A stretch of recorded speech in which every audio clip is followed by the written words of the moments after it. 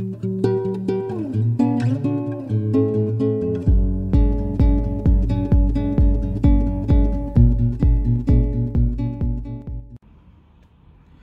guys, I thought I'd do a little bit something for the National Apprenticeship Week. Obviously, I think this video will be going up on the Tuesday. I think it started on the Monday. I just thought I'd do a little bit of a chat about my apprenticeship and my beliefs on apprenticeships. So I was quite lucky when I left school. Obviously, my dad worked for the company which we've subsequently taken over. So I was quite lucky. I sort of walked straight into apprenticeships, but it's not always that easy. When you're in school, obviously you're sort of unsure what you're going to be doing when you leave, whether you're going to be staying on at sixth form, whether you're going to be staying or going to college. Obviously schools are, nowadays I find they kind of want you to stay on at sixth form. I don't know, you kind of get led down that path because I don't know whether that's easier or whether they get more money from that. I think sort of vocational skills like plumbing, electrics, whatever you want to do, they kind of, I found anyway when I was at school, they kind of led you away from them sort of trades. But I knew what I wanted to do. I wanted to do plumbing, which is obviously what I've become. I've become a plumber. I've got my gas, I've done my oil. So as I say, I was quite lucky. I would say if you do want to do an apprenticeship, you do sort of need to start looking early when you're like in year 11, this sort of time. Obviously, because we're already looking, well, we've already taken on our apprenticeships for September already. So if you were looking for an apprenticeship, you need to start early. But one thing I would say is don't panic if you don't get an apprenticeship. There's still options for you. The best thing you can probably do if you don't get an apprenticeship when you leave year 11 is go to college and do your trade. Get on your full-time course. And then we've taken on like lads who have been on, not just lads, obviously girls can do plumbing as well, or any trade.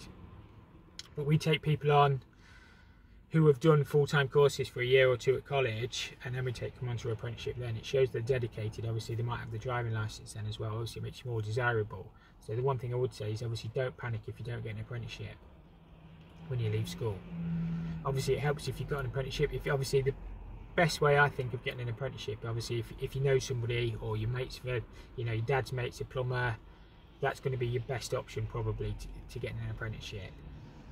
The other thing I would say is you could try the bigger companies as well, because they obviously always take on an allotted number of apprentices each year, and obviously they get government funding, I believe, for taking on the apprenticeships. So that's another route you could try. The other thing I would say is I think schools, well certainly when I was at school, they get you to write CVs and then try and get you to send them to employers. We get a lot of CVs sent to us, and I obviously read them all, but at the back of your mind you don't give them as much attention as somebody's coming in senior. Like if somebody actually comes and knocks on your office door, you seem to give them more time and attention than if you've just got a piece of paper through the post with somebody's name on it. I don't know, maybe that's just me, that's maybe just my opinions, but I always think when I'm looking at somebody, obviously they've got the confidence to actually come and knock on my door to ask me for a job, basically ask me for an apprenticeship. So I would say, I know I probably wouldn't have been able to do it when I was that age, to go and knock on somebody's door, you know, an office door or something, and ask them for a job basically. I probably wouldn't have had the confidence, but that could be a route obviously into the industry. You know, it's just having that confidence and the belief, you know, even if it's just a case of can I drop this CV off it, you know, if you consider looking at it, you know, that is better in my opinion than putting it in the post, because it shows you confidence, you know, it shows you're actually committed, it shows you want to be there, if that makes sense. So I would say do that maybe. Obviously it's really competitive, so if you can stand out above and beyond, you know, everybody else, you're going to have the best chance possible for yourself. So I would try that definitely if you're struggling to sort of get noticed. Obviously if you are lucky enough to get an apprenticeship in whatever you've chosen, it doesn't have to be plumbing, you can get apprenticeships in all sorts of stuff these days. You've got to be committed. You can't be like what I call a boomtown rat, you know, not turning up on a Monday for instance, because you're just going to get left outside basically. You know, you're not going to be progressing at the rate at which your boss wants you to progress. Basically all I want is somebody that's committed. I don't care their ability at all in plumbing, because I can teach them that. I want somebody dedicated and committed who's going to turn up, you know, who's going to work hard. You know, you're going to get a lot of mundane jobs when you first start. It's just is what it is, because a lot of stuff you can't do until you're older, especially if you're 16. Obviously you can't use a core drill or anything like that till you're 18. So you're gonna get a lot of sweeping up, you're gonna get a lot of, you know, clipping pipes and stuff like that. But you're gonna build up your confidence and your ability as you go along. So don't be alarmed if you're getting a lot of what I call the boring jobs. You might get a lot of pipe lagging and stuff like that. It's not an offence. It's just because your boss or your employer will be trying to find your ability and work your confidence, if that makes sense. You've got to be confident in what you do. So yeah, I would say don't panic if you're getting a lot of mundane jobs. I mean, it might just be a case that you fitted a boiler and you've been helping, you're doing. I used to do a lot of power flushing when I was an apprentice. I used to get sent in to do the power flushing. It's probably a boring job, but it's a job that's got to be done correctly. It was a job I could be left alone and doing and get it done properly, and he could trust me, and that was it, But I say it might just be a case of you popping around and bleeding the radiators after you fitted a boiler, or checking to make sure they're all working, or it could be anything. You might do the condense, your mate might be doing the boiler. So as I say, don't panic if you're not doing all the interesting jobs at the start, because that will come when you're more trusted, if that makes sense. Another thing, obviously, if you get an apprenticeship, you really need to concentrate at college. College is not turn up one day a week and have a laugh with your mates. It is hard. It shouldn't be hard work. It should be seen as a good thing to do and to be doing. But you do need to concentrate. You do need to knuckle down, because your boss will see all of your results. They'll see if you've failed an exam. Obviously, people fail exams. It's not the end of the world, but you need to show that you're progressing, if that makes sense. You don't want to be failing every single exam time after time after time, because it's just going to look bad on you. Obviously, don't panic if you do fail in an exam. I'm not saying that whatsoever, but you need to realise what you're doing. Are you larking about with your mates, or are you listening to what the guy at the front of the room's telling you? Because he's teaching you the regulations and stuff like that. Your boss will teach you, or whoever you're working with will teach you how to fit the radiators, but he's teaching you the regulations of systems. Basically all the important stuff that you need to know, like drains and stuff like that, gradients, clipping distances, everything that you should be taking with you as in your career. You're learning in them years at college. Obviously, you never stop learning. Stuff gets updated, but you need to be listening to the guy at the front of the room in order to pass your exams. So college is not about turning up at 9 o'clock, having a lane in the morning, and then just having a laugh with your mates for 6 hours. It's not about that. It's about knuckling down and learning the job. Another thing I would say is don't be worried. It's a big step up going into work when you leave school. It's a massive difference. You don't realise at school you get told basically what to do. You've got to be at maths at at that time, English after that, then geography or whatever you're doing.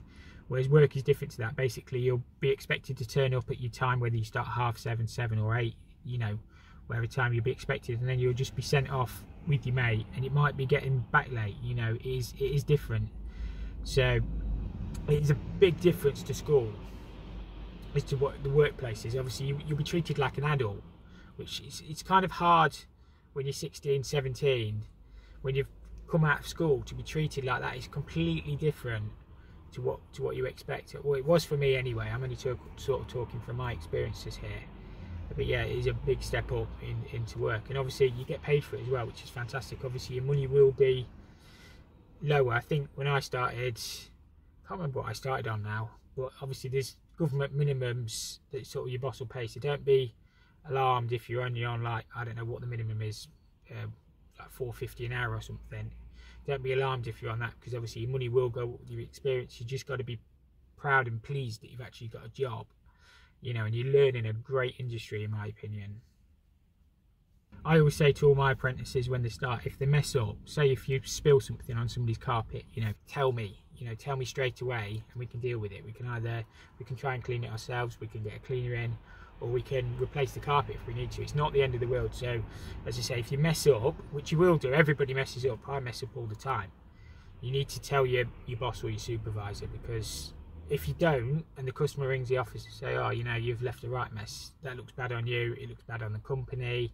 So if you do mess up, which you will do, it's inevitable, you'll mess up at some point, Just let your supervisor know, basically, because you don't want to be going home worried. I think we've all been there where we've messed up on a Friday, you know, I don't know, you put your foot through the ceiling and you've not said anything, and you've been home worried all night or all weekend because you think you're going to get the sack Monday morning. At the end of the day, it's just a bit of plasterboard, you know what I mean? The ceiling can be repaired.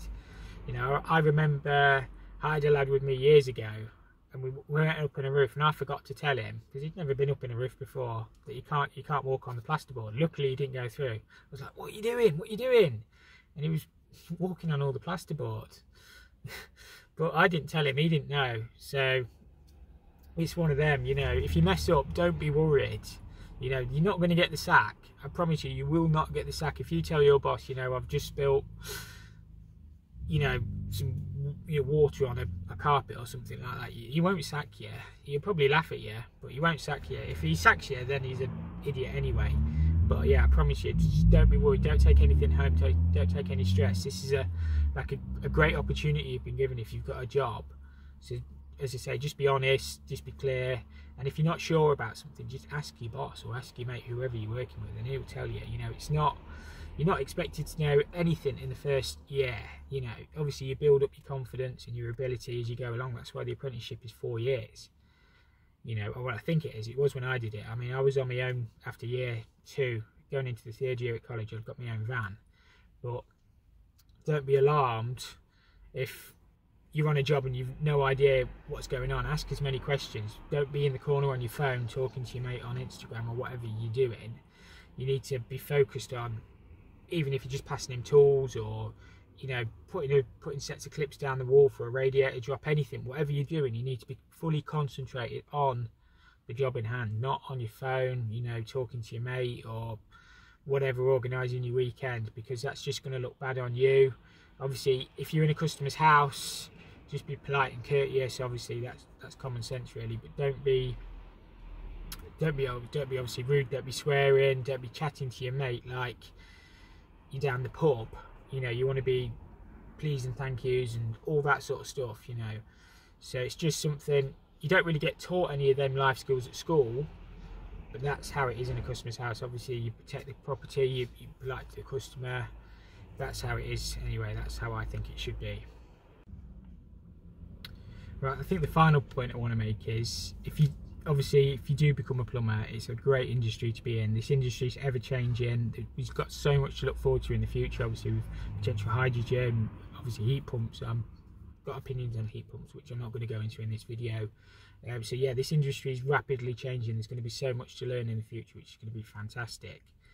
So yeah, if you do manage to get into the industry, and if you want to get into the industry, you will make it. I promise you. You know, if you want something hard enough, you know, even if you don't get an apprenticeship when you leave school, there's still opportunities for you down the line. You know, as I said earlier, you can go get you can get on a full-time college course, and then you might be able to get an apprenticeship. You know, once you can drive, once you've got a little bit of plumbing skill and knowledge, you're a little bit more desirable than just a 16-year-old leaving school who says he wants to be a plumber, but he's never done any plumbing before in his life. If you've done 2 years at college on a full-time course, and then gone into the industry, it gives you a little bit of hands-on experience. You know, you're not completely new to everything on day one. That guy who's with you hasn't got to teach you, you know, how to hold a hammer, or you know, you've got some experience. You're a little bit older, you can drive, you've got a few more life skills. So yeah, don't panic if you don't get a job. I think I'm going to reiterate that point, you know, because not everybody is going to get an apprenticeship because there aren't enough placements, basically. And obviously with the economy as well, you know, some smaller companies won't take on apprentices. So as I say, don't panic, but if you want to succeed, you will succeed, I promise you that. If you are lucky enough to get a job, just stick with it. There will be days where you think, why the hell am I doing this? Because everybody gets days like that in whatever job they do. You know, whether you work in, you know, I don't know, selling used cars or whatever, you might get days where you think, oh, you know, what am I doing this for? You know, I could easier ways to make a living. But plumbing is, promise you, is one of the most rewarding jobs that you could ever be in. And you've got great skills that you can adapt into other stuff. So you do pick up, I can wire heating systems and stuff like that. It's just all through picking stuff up. You know, see every opportunity as a thing to gain knowledge from. You know, if you've got electricians on site, look at what they're doing as well. You know, how they're doing their job, because it's going to help you along the line, you know, even if you've got to wire your own house, you know, you pick up contacts along the line. So see every opportunity as something to learn from. You know, even if your boss sends you to help, I don't know, put a roof on or something like that, I don't know, see that as an opportunity to, you know, prove yourself to the other lads. And basically you're a valuable asset to the company. You know, if you've got a job, you're on the payroll, you know, you're the future of this industry, the apprentices are. So don't think that is a bad thing. Just because you're at the bottom, you'll eventually make it to the top. That's how the ladder system works. And so yeah, as I say, if you do get a job, enjoy it. And if you don't panic. I think that's the points I want to make from the video, really. Because if you want something hard enough, I promise you, you will succeed. Alright, so that's probably going to be the end of the chat, really, because I think the guys just turned up where I've been waiting to get in. So yeah, as I say, thank you all for watching this little bit. I'll probably put some plumbing in after this, to be fair, as well. But yeah, stay tuned for more plumbing videos on the channel. If you did enjoy this bit, hit the like button. If you didn't, hit the dislike button, and I'll see you all in the episode. Right guys, I'm back on this job today. I've just got a couple of hours left in my afternoon, so I thought I'd come and second fix this. Basically, we just got pedestal basin, close couple toilet, and then just an electric shower to go on here. Sparky's not put his cable in yet. What I did, put him some conduit up. I think I just used overflow. So again, looking after the electricians, nobody thanks me for it. I came a while back and did that tower rail. The radiator was under the window. We put that tower rail on there. Put the bath in. It's one of these tin baths. Not really a fan of them, but that's what they wanted. So yeah, we got all that all done. It's push fit waste pipe, so I just used a short bit in between solvent. Hopefully I've got an adapter for this. I don't normally use push fit, but should have a mechanical one in the van, hopefully. I forgot to pick one up. So yeah, I'll probably leave the shower off until he gets his cable in. I'm not silicon anything up. So I'll just get the toilet and basin in, and yeah, I'll crack on. So just to unbox all your stuff, I've just picked this up from the merchants. Everything's wet through, so obviously everything's kept outside. Just make sure nothing's smashed. Obviously the basin, we check for damage on that as well. I think it's just the packaging. Obviously don't fit anything if it's scratched or anything cracked. Obviously just got to put our ball valve and push valve in. It is a compliant ball valve because it's not got an adjustable stem. So we've been having trouble with these, like the rubber's leaking, where they adjust up and down, and people putting the blue chemical blocks in the cisterns and then it's siphoning back into the main. So yeah, it's just something you've got to watch for. You really should have an AG air gap. So we'll put this one together. This one's fine.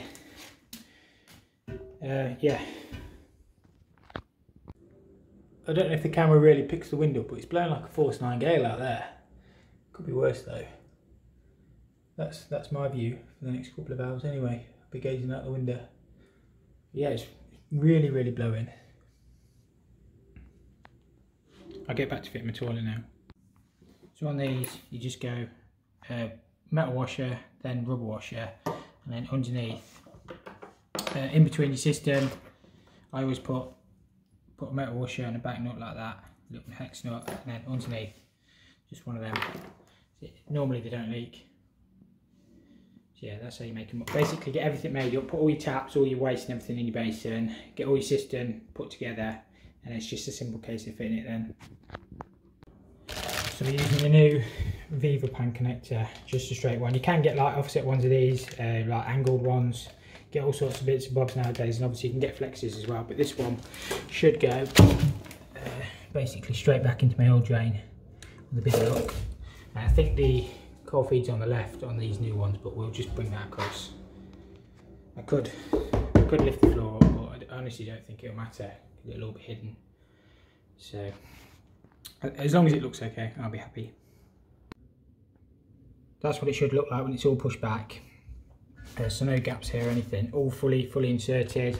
So it might need to trim a little bit off the soil pipe length depending if the system fits flush back to the wall, but I'll try the system on next. Then what I'll generally do is level the pan up, because the floor is literally all over the place, you probably can't pick it up on the camera. Pack the pan up, get it level, get it solid, and then drill the system back That's how I normally do mine anyway. Especially on these older houses where the floors are, you know, it could be ½ inch difference between the left hand of the pan and the right hand, so just do your best. Right, so the system's all fitting nicely back to the wall with no gaps. That's basically what you got to look for. Now I've started tightening these two wing nuts here, basically to clamp the system to the pan. So it's just a case of getting it nice and tight, and then you can level it all up then. But yeah, as I say, then I've just got the cold feed. What I generally do is I use stainless or brass screws in the back, so it makes it easier for the next man to get it off basically, because the screw won't all be rusted. So a bit concerned is about where the cold feed runs. It looks pretty much in line with the screw pipe. We'll have a look at that in a second anyway. I'll get as I say, I'll get it all screwed back to the wall and generally fix it to the floor last. So we've levelled the pan and the system up. So what I'm going to do now is fix it back to the wall. I just drill straight through here, and then I'll fix it to the floor, and then I'll pipe the cold feed up then. So nice easy job. So if I can, I'll always use brass screws to screw my cisterns and pans down to the floor, or stainless. Just makes it easy for the next man if he ever needs to get the cistern off. So yeah, look, top tip. My mate who taught me, if I ever got caught using steel screws, he wouldn't be very happy. He said it makes it a nightmare for the next man, so just use them ones. You can use like the plastic spacers for the, you know, you can get the plastic spacers for the clips. Sometimes I'll use them as a thing, or like a rubber washer. But yeah, always use brass screws or stainless. So I'll use these ones. I don't know what you call them, just for fixing the pan to the floor. A lot cheaper than the Fisher ones. You don't obviously get the screws, but you can buy like a pack of 100 for about a £5. On this sort of pan, no ideal really. Obviously you wouldn't really use them on like fixing through the side or anything like that, but they're fine on sort of jobs like this, so just keep them in your van, handy. So, and again, a lot cheaper than the Fisher ones. The Fisher ones you pay like £5 a pack for, and you end up just robbing these out of them. So just buy them in bulk. Right, so the pan's basically all fitted now. It's absolutely rock solid. So we've just got the cold feed to do. We've also got an ISO valve down here already. All the regulation states that it must be close as practically possible to the float operated valve. So down here is fine, obviously it's serviceable. So what I'll do is I'll bring this round and then just connect it onto this side. You don't actually need to, the regulations say you don't actually need valves on wash basins, but it's obviously always good practice. But it's not actually a regulation. The only regulation is on float operated valves. The good thing about these vans is on windy days like today, you've got the safety catch, so you can just basically slam that and the door won't move. So there's no risk of trapping your fingers or anything like that, so it is a good design. And you just release that and you can shut the door. So yeah, really good on windy days.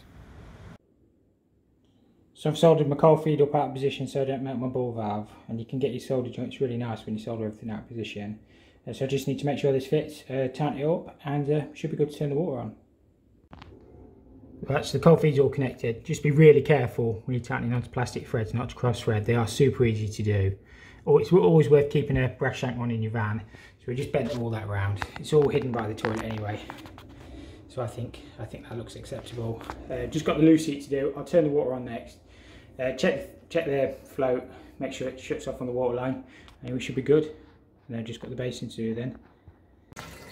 Right, so we've flushed the toilet a few times to make sure we've got no leaks. I actually quite like these ones where they don't like lock onto the siphon, because sometimes they're a pain to actually get off, you know, where they connect through. So these ones just basically, you set your things up, you set your little feet up, and then that just clamps to the underside of the system lid. So if you ever need to get the lid off, you just lift it off and it all comes up in one.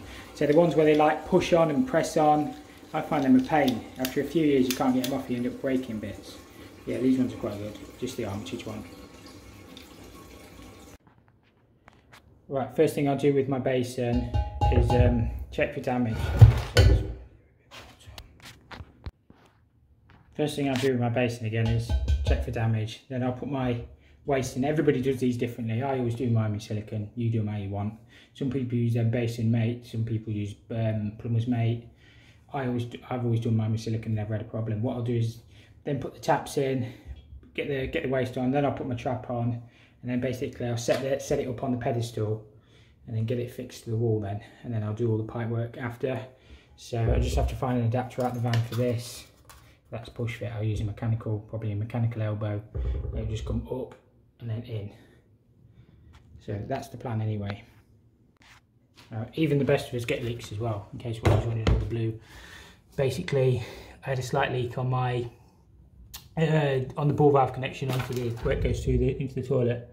So I've just tightened it up a little bit. But what I did is I took it out, cleaned the rubber up on it, because I didn't know if it was a rubbish rubber. So that's why there's a bit of water on the floor. I've just put the blue roll down just to make sure nothing's dripping, but everything seems fine now. If you've not seen the Armeg jaw dropper, I really rate these. They're absolutely brilliant. I did a little tool review on them, but yeah, basically they just lock straight underneath. I know this one's easy to get to. I'm crap at filming, by the way. Basically that locks underneath and you can just tighten on. But they are brilliant. I've had them, well, basically I got them when I first started. I've been plumbing like 14 years. So you just get a little box with them. You get the basin and the bath ones. So yeah, fantastic. Basically that's the only basin which I've got. Some people say they don't fit the speed fit tap connectors, but normally you can get them with grips anyway. But yeah, that's basically all I use. So the basin, baths, also fits compression nuts. So if you get a compression nut like in a boiler in a tight spot, that fits that as well. Well yeah, pretty much fits a lot of stuff in plumbing. So I think I paid about 49 quid, I reckon. It was quite a few years ago. I got them from Plumber Centre, they had them on the counter. But yeah, I use them all the time, pretty much.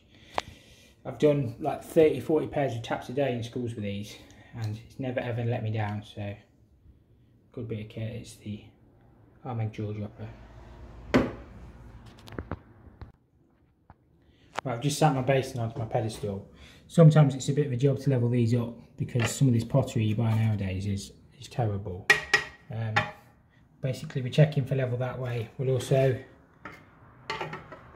check that way. Obviously the front needs jacking up yet, but I normally gain that on my fixing, so it wants to come up a good 10 mil at the front. You're also checking obviously for the squareness of your pedestal and obviously how it's sitting.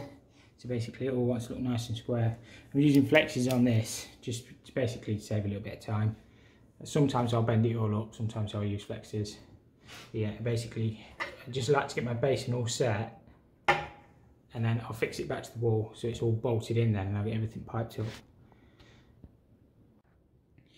So I've got my basin all levelled up. It's absolutely solid as a rock. You could swing you could swing off that if you wanted to. Taps all tightened up. I forgot to put my little plug and chain bit in, but I can get to that in a second. So yeah, happy with how level it is. Sometimes they are a job to get them level, but I'm happy with this one. As I say, it's nice and solid. So I've just got the taps to connect up in the waste, and that's all done then. Well, we just turned our service valves on. We'll just leak this through here. Make sure we've got hot on the left. I don't know if the boiler's on actually. Should be hot on the left. I'll double check that anyway before I leave, obviously. I just need to put my overflow thing in. I'll fill the waste up a couple of times and make sure we've got no leaks on anything, but other than that all should be good. So yeah, it looks alright. They're just basically pretty standard. I'll stand up bog and basins. It's all securely fixed. We've got the toilet in. So yeah, that's all we've been asked to do. So I'll make sure the skirting board and everything's cleaned off. I'll have a look at the shower next, but it's getting quite late in the day, so what I might do is just set it up, make sure it does cover the hole. If not, I'll have to change that tile. But I need the electrician to get his cable in. So yeah, pretty much all they wanted me to get done was the toilet and basin, so I've done all that. So yeah.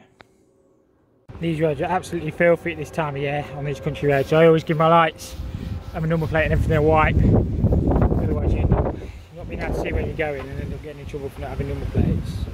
Yeah, absolutely caked.